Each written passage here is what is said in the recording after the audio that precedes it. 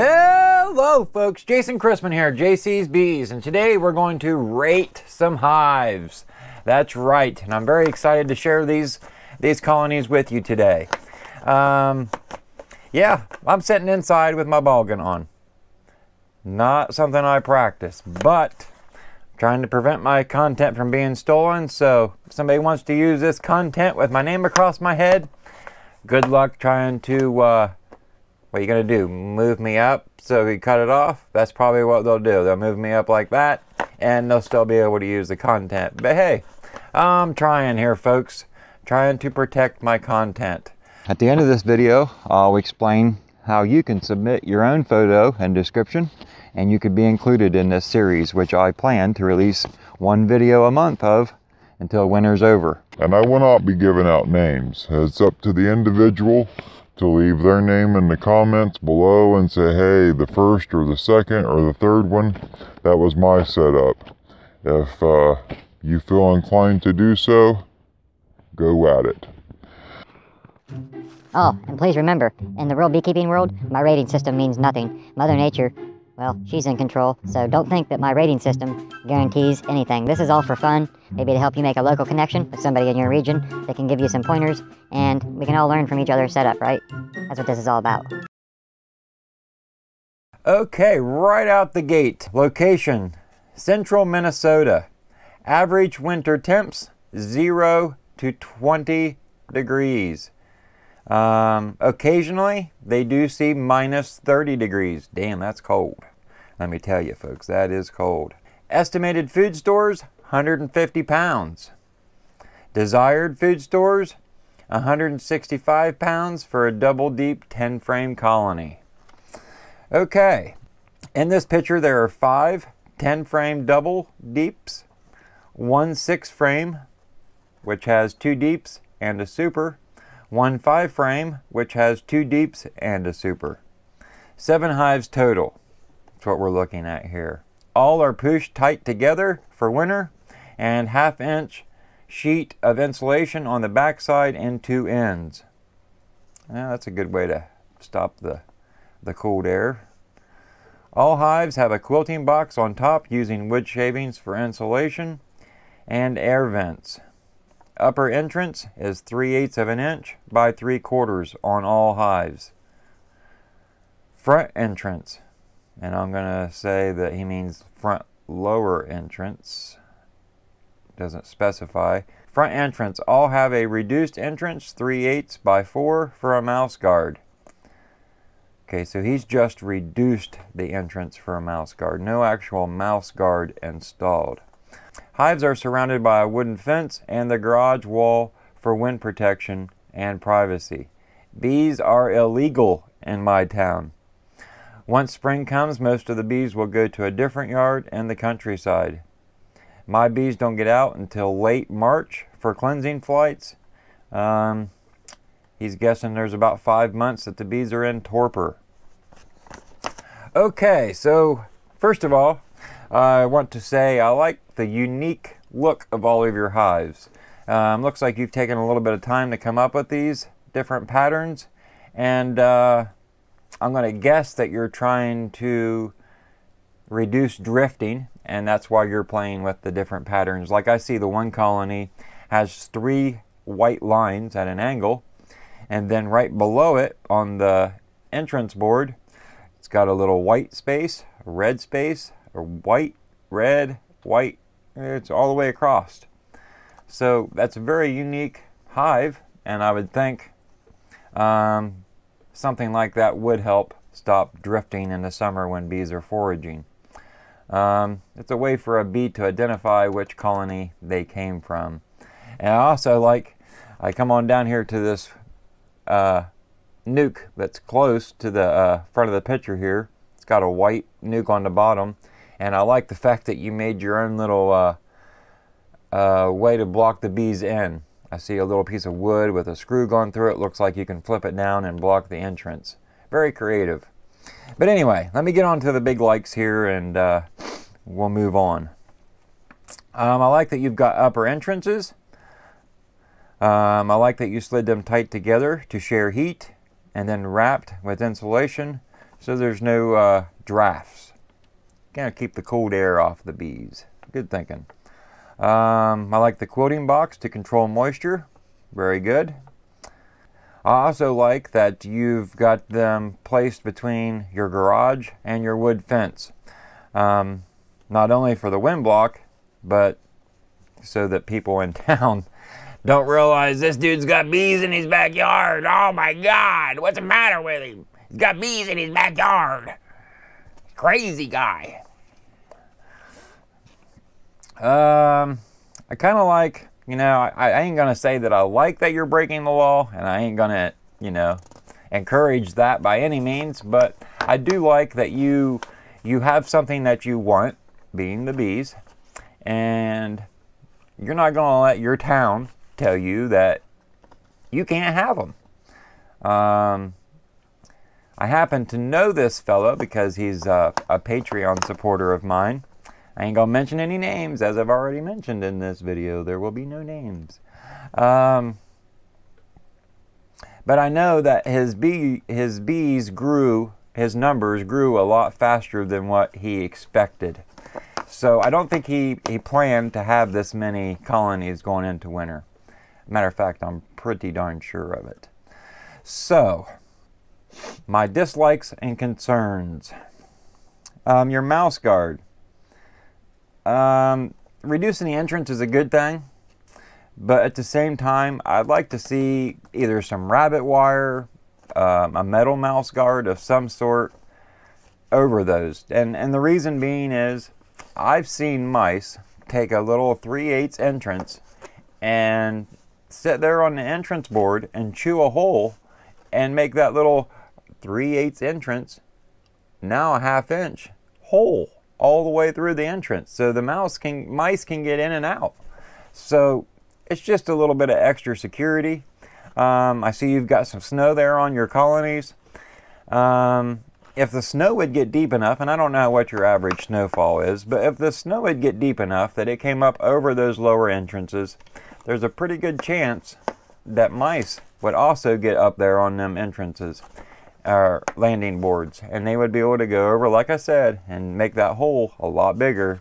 And you think you did everything right, all that work you've put into these, getting them ready for winter, it just takes one mouse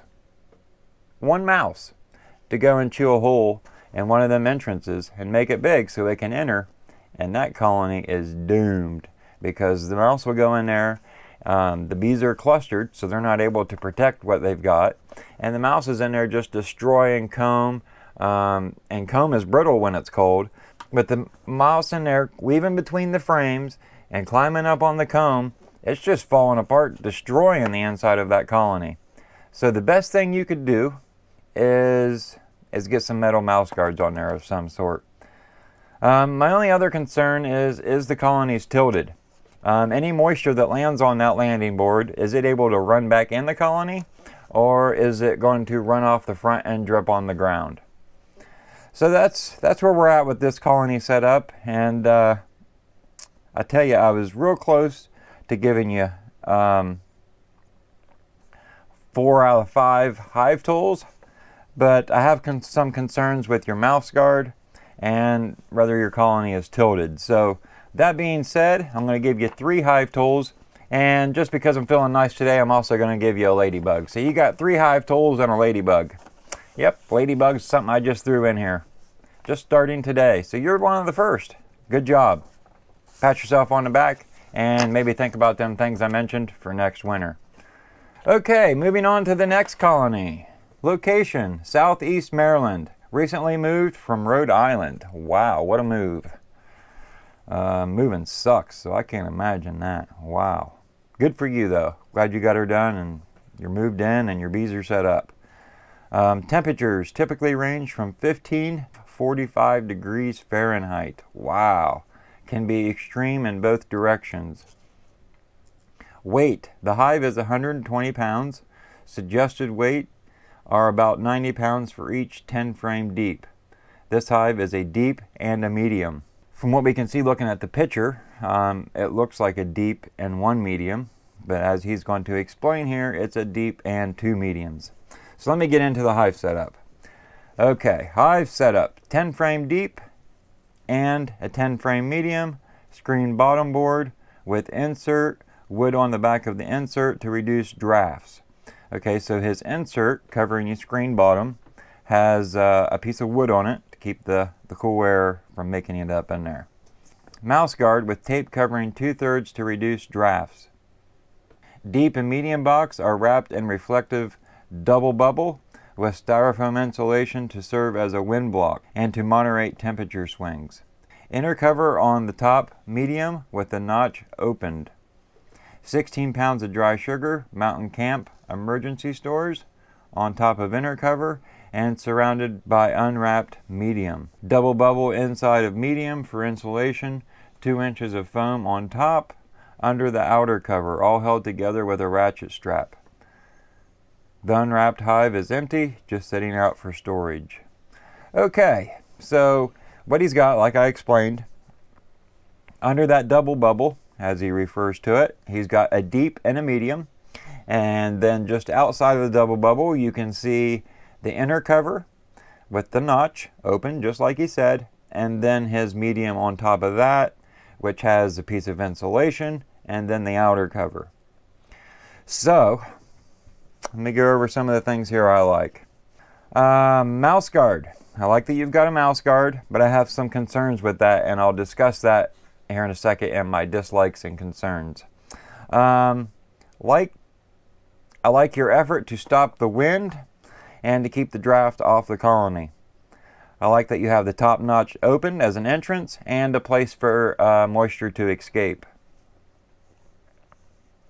I love that you're using the Mountain Camp method. That's a great way to control moisture. I also like your ratchet strap to keep the colony tightly sealed together. Pretty common that we get a lot stronger winds in the wintertime, and that'll help keep it from toppling over. I also like that you have that piece of insulation underneath the inner cover, or the outer cover, excuse me, to help keep the heat down inside the colony. Okay, my dislikes and concerns. Is the colony tilted? Is the moisture going to run out of the colony if it lands on the bottom board, or is it going to run back into the colony? Just like on the previous hive setup that I rated, I have some concerns with that. I like to see it tilted so the moisture can wick away from the away from the entrance. The mouse guard, have some concerns with that, like I said. Is it metal or is it just a reduced entrance? You didn't really specify, and I can't really tell from the picture, so I have to guess that it's just a reduced entrance. And like I mentioned on the last setup, have some concerns with that because mice can do so much damage if the opportunity is there. And without the metal mouse guard, the opportunity could very well be there. I have one other concern, and I don't have any experience with this, but I do want to bring it to everybody's attention. You see the location of the inner cover sandwiched between the two mediums, one medium being under the double bubble and the other medium being on top. If you're feeding your Mountain Camp method, or you've got your Mountain Camp method sugar on top of the inner cover, I have to assume that you have the slot in the middle of your inner cover for moisture to wick up through. I say this because I have seen some inner covers that are solid and they only have the notch in the front. There is no hole in the actual center of the inner cover. And without that, there's not going to be any way for moisture to get up to the sugar. I also have some concerns with the inner cover placement. In my mind, that inner cover should be on top of the top medium with newspaper for the dry sugar to sit on. And my thought is it's a lot easier for the moisture to come up between the frames and to collect in the sugar that's just right out there in the open versus having to go up through a little tiny slot in the middle of the inner cover. You know, if it doesn't hit that slot to go up through and wick out, then what's it going to do? It's going to condense on the inner cover and possibly drip back on the bees. So that would be my only concern, to maybe consider moving that inner cover up. above your mountain camp method.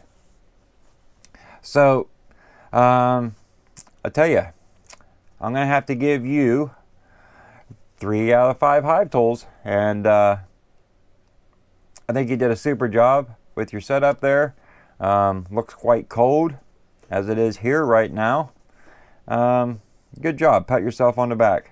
3 out of 5 hive tools. And you know what? I'm going to give you a ladybug. What the heck? 3 hive tools and a ladybug for you. Good job. Okay, so let's move on to this last one here. Location. Southern Ontario. Average temps. 13 degrees Fahrenheit to 28 degrees. Estimated food stores, 85 pounds. Desired food stores, 100 pounds.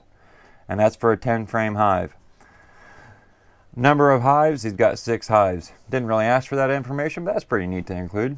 Short description. Double deep 10 frame colony with a 1-inch shim on top for sugar cakes. Top has 2-inch foam insulation and 3/4 inch insulation on 3 sides, plus on the top front. And I think what he's talking about there is, you can see that little strip of insulation going across the face. And I think that's what he's talking about there.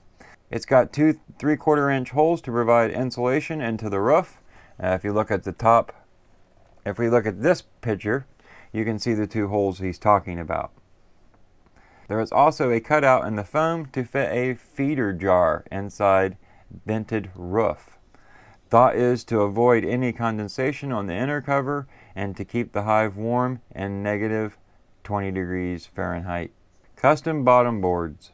Hives are rotated 90 degrees from the typical setup and can be worked from the back. Who's working them in the wintertime though? Interesting. Lower entrance is 3 inches by 5/16 of an inch to prevent mice. Screen bottom with coroplast under it, which coroplast is pretty much political sign material. It's that plastic material, kind of looks like cardboard, but it's plastic. Use this setup for 2 full winters with great success. This will be my 3rd. Very impressive, I tell you. Looking at your picture here, it looks very clean. I like the look of it, and I like how you use the pavers instead of cinder blocks to set your colony on. That looks a lot more secure than cinder blocks, but at the same time, I kind of question how much air they get in the wintertime. Maybe you changed something there, I don't know. Okay, my likes. I like all the steps you take to keep the colony warm with insulation. Since you lack a wind break, you look like your hives are out there in the wide open. Looks very clean and organized, like I mentioned. It's not going to do nothing for your colonies to keep them safe during the winter, but it does look very clean and organized. I like the added space for the sugar cakes, and I love that you've got ratchet straps holding them together just because of the stronger winds in the wintertime. Dislikes and concerns. And this has been hitting across all these videos, or all these setups this morning. No metal mouse guard. It's just wood. And that's a concern to me, and I've already mentioned why, so I won't run through that again. But please give that some consideration for the future. I know it's worked great for you, and this is going on your 3rd winter. You ain't had any problems. But let me tell you, it only takes one, and your luck will change. One mouse. Determined. My other concern is the colony tilted. Is any moisture that lands on that bottom board running back into the colony, or is it running away from the colony? My next concern, nothing to collect moisture like dry sugar or wood shavings like there would be in a quilting box. Maybe this top cover, outer cover, I guess, that you're using is enough. I don't know. I don't have any experience with an outer cover that looks like that. It's very unique looking. Also looks expensive. if you have very many colonies and you've got to make top covers like that. But hey, if it's working for you, it's working for you. I'm going to give you, you know, I'm feeling like I'm in a good mood, and I'm going to give you 3 hive tools. And since I gave the last 2 people a ladybug, you're going to get a ladybug too. Damn it. Everybody gets 3 hive tools and a ladybug today. It's just the kind of mood I'm in today, and just so happens that these colonies, they did a pretty good job. Like I said, I'd like to see them maybe think about them things I mentioned and think about tweaking their setup just a little bit. So that is it for today on Rate My Winter Hive Setup. To learn how to submit a photo of your hive, go down in the video description and all the information can be found down there. And who knows, in weeks to come, I could be rating your very colony. Thanks for watching JC's Bees.